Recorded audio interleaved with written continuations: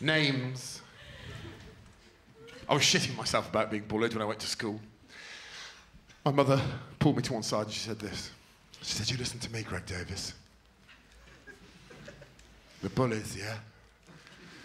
They can take your sweets. They can take you... Sorry, I have no idea why my mum sounds like a camp man. They can take your sweets. She was wearing a ruffled shirt. She said, they can take your sweets. They can take your dinner money. They can take your clothes, which was a strange one. So, but I'll tell you what they can't take off you, Greg Davies. They can never take your name. We gave you that. No one can take your name off you. That's yours forever. Well, ladies and gentlemen, that, of course, is horseshit, isn't it? As I think I've already proved with Fat Chan. Children can take your name in a heartbeat with no reason. With no reason. And I can prove it. I've prepared some for you. These are all genuine nicknames from my year group at school. Not even my whole school. This is my year group. They're all real. Feast your eyes on these.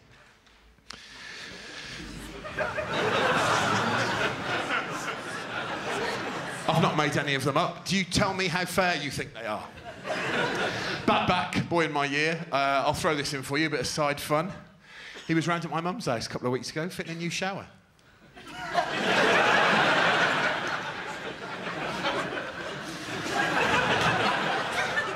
Bad Back was called Bad Back for 5 school years because on one day he had a bad back.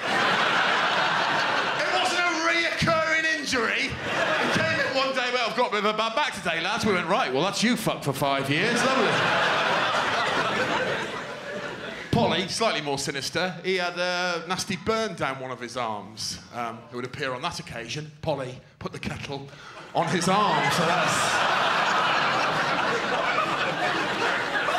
Don't shoot the messenger.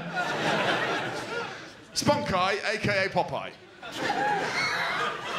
2 nicknames, 1 boy, Stephen Jenkins. Let me tell you how Stephen got both of those nicknames using only the facts. Because I was there. This is what happened. Ready? Stephen Jenkins was in a science lesson. He rubbed his eye. It went a little bit red. There are no more facts associated with either of those names. Within 24 hours, everyone was calling him Popeye because a rumour went round that he'd rubbed his eye so hard it had popped out onto his cheek. And he chased everyone round like a Doctor Who monster, a work of fiction, right? Then someone overheard him in the corridor say, I quite like the nickname Popeye, and a whole school year went, well, that's not fucking happening. So a new rumour went round that we all believed that Stephen Jenkins was in a science lesson power wanking, and the jet of teenage spunk that flew out of the end of his cannon-like penis knocked his eye out of his head, and he flew out of a window and into the playground, a total work of fiction. Nice short one, this. He was a boy called Kevin. He had long hair. Lovely.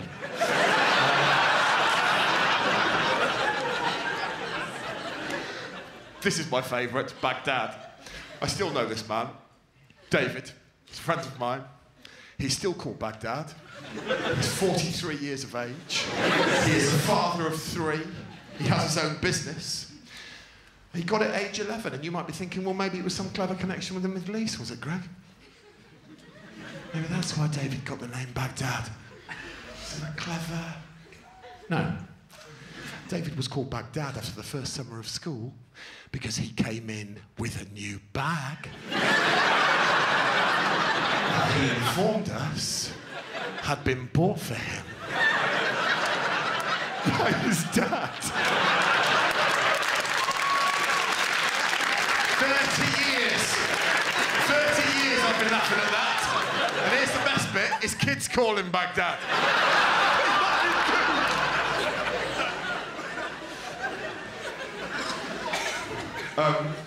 So I've been kind of gathering nicknames on my tour so far. My favourite audience suggestions are as follows. That one made me laugh. That one pleased me. And this last one, I think, is the greatest nickname of all time. Arrogant statement, but I'll prove it in a minute. Before I do you want to add to it? Can you remember anyone from your year who had a nickname they didn't deserve that you want to stick up on the board? That is fucking amazing. I don't know who you are, but that work is... I should probably share this joke with everybody else. Tabletop was my nickname.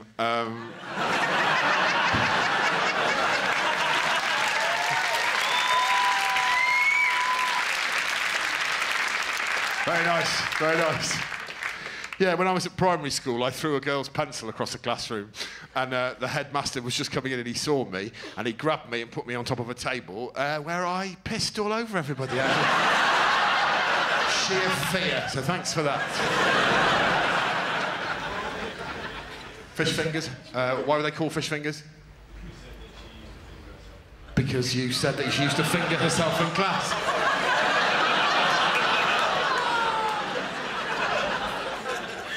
Good enough. Any others? Toblerone boots. Sorry? Toblerone boots. Oh, this is fucking immense already. Toblerone boots. Why was he called Toblerone boots? Whenever he played football, you never knew where he was going to kick it. That's amazing. Toblerone boots. Any others? Hey? He had a mate. He had a mate? 50p head, same reason. 50p head? Same reason. Oh, amazing. Any other? Saki? Why? Is your left bollock slightly lower than the other one? 4 years you were called Saki, like it. I might do a diagram of that one.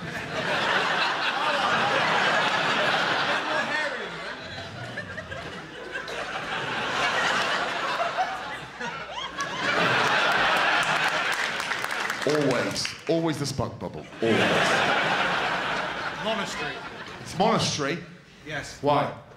His surname was Monkhouse.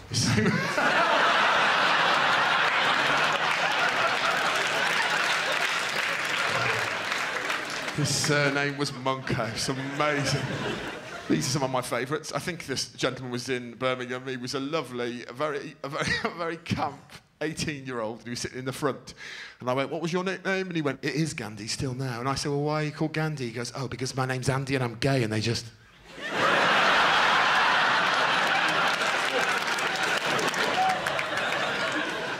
I think this was in Scotland. He'd had half of one of his ear bitten off in a fight. And I went, right, 18 months, why? He goes, oh, ear and a half? Lovely. In my opinion, the greatest nickname of all time, Mumbo. And the reason I think that is because he was fucked off still. He was about 45 and he was angry because I saw him in the corner of my eye and his friends were going, go on, tell him yours, tell him yours. He was going, fuck off, fuck off. And I went, go on, mate, tell us. Only a bit of a laugh. And he goes, oh, fuck yeah, it was Mumbo, all right? And I went, OK, it's fine, it was a long time ago. Why were you called Mumbo? And this is how he said it. He goes, well, because apparently my mum's got P.O.